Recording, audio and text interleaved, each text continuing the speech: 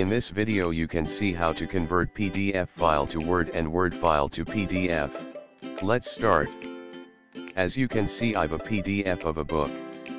Let me show you by opening it. You can see I can't edit it. What you have to do is open Microsoft Word and drag and drop the PDF file you want to edit.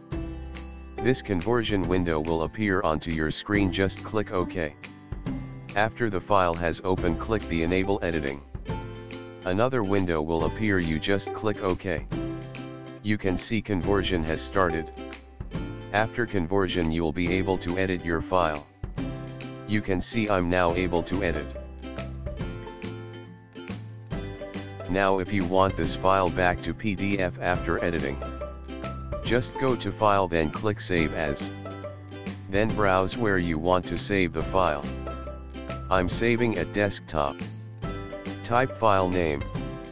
Then go to File Type and select PDF. And then just click Save. You can see edited PDF appears on desktop.